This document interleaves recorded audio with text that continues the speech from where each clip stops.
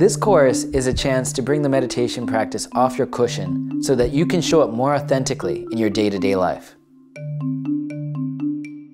We go through the 4 dignities of Shambhala, as well as the 3 yanas or vehicles of Tibetan Buddhism, which is a whole series of ways that we become more familiar with who we are, more compassionate in our day-to-day activity, and more awake in all the various activities of our life.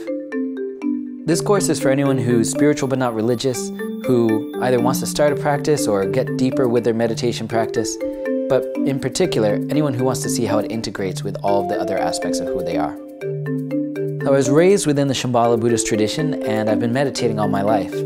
I've actually started teaching meditation about 15 years ago, and I've written a few books on the topic. We have a series of online videos, live conference calls, a discussion board that we can chat back and forth, lots of ways for us to tackle this material. The important thing about this course is that it's not just about you sitting on your cushion alone. It's about a community of people who are trying to be compassionate out in the world. Meditation practice is transformational. It transforms how you perceive yourself and how you interact with everyone else around you.